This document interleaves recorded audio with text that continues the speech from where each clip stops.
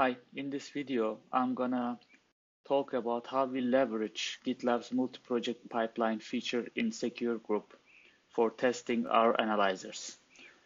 Um, we have our defined jobs for our analyzers in a repo called CI templates, and we just introduced two new jobs, and they are already you can already include those jobs in analyzers. So let's check into them in detail. So I will just go through one of them in detail, and other one is pretty much the same logic. So this is for this job is created for dependency scanning analyzers. So with the multi-project pipeline, we can pass some variables to the other projects pipeline, and we can trigger them. So we disable all other analyzers except dependency scanning, because when we run the pipeline for dependency scanning, we don't want other analyzers to run. And we pass a variable that we use in our dependency scanning configuration. Basically, what this variable says that use the image here that's defined for running the dependency scanning analyzer. And we will just trigger the master branch of the project. We're gonna fill this information. And this is something that's for the multi-project pipeline. So you just wait that pipeline's result.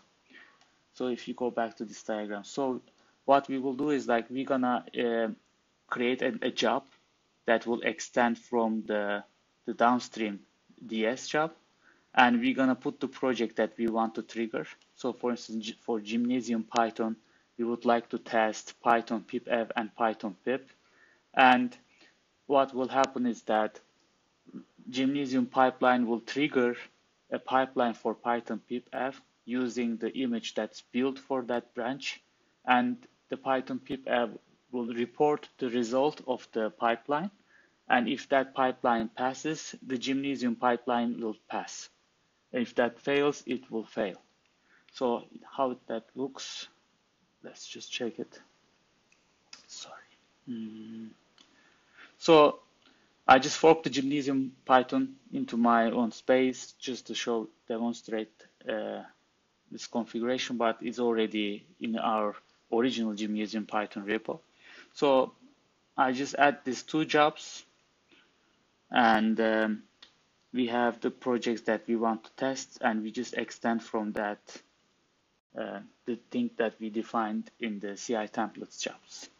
And if you create an MR, what happens is that we have now a new stage called downstream. So that downstream is triggering two different projects, and depending on their result, the downstream will pass or fail.